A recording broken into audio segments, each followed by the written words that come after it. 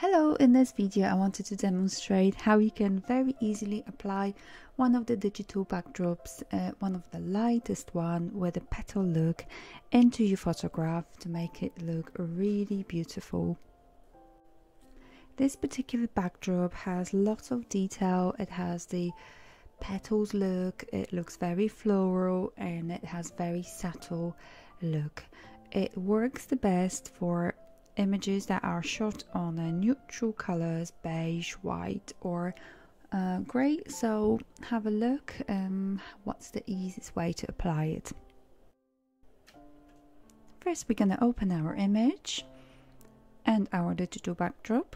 We're going to have to change the orientation. We'll go to image rotation 90 degrees clockwise, and we're going to drag it over to our photograph. Control T or Command T for Mac, and drag the corners, just adjust it to the right size. When you're happy with it, just stick it or press enter. We're going to mask it, so select the mask on the bottom, and Control I or Command I will invert the mask or change it over. We're going to change opacity nice and low, around 20. Make your brush a bit bigger. And very loosely with a wide brush, we're going to paint around the subject, about our model. So very, very gently. The chair is a tricky area, so just go over very delicately on that opacity 20 still. Don't worry if you go over the head, we can always erase that. So the more layers, more delicate layers you're going to do, the more natural and subtle it's going to look. Then we're going to change the brush to black. You can go into more detail, just make your brush smaller and erase with a black brush, still on that 20% opacity down.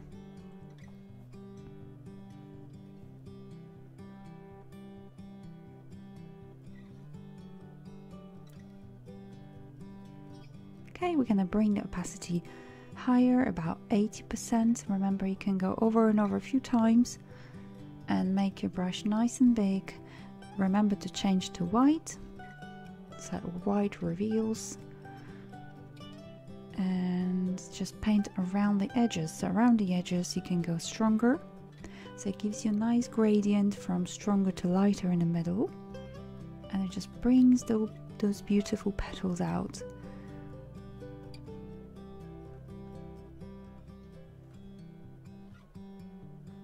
Go over as many times as you like.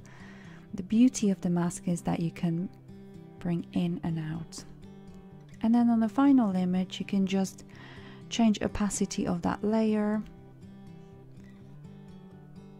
to your taste. Around the head we're going to change back to black brush, change the size of it. With 100% opacity we're going to take off digital backdrop of the subject's face.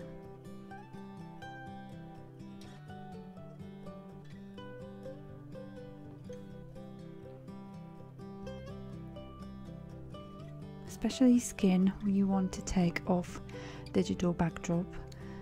Around the clothes it's not so crucial. And then layer flatter image when you're happy with it, and that's your image done. This particular design and many more in digital format can be found on my Etsy shop. You can find a link in the description. If you would love to have this backdrop in a physical form, it's also available. For British, we have the babypropshop.com. You can find your beautiful backdrop there. The quality is amazing and you can find many designs in that shop, more than in digital form. For American friends, I would recommend going to backdropsandfloors.com. All the links are in descriptions. I hope you enjoy that. If you want to subscribe for more tutorials, please hit the subscribe button and a little bell so you'll be notified whenever some things come up. Thank you so much for watching.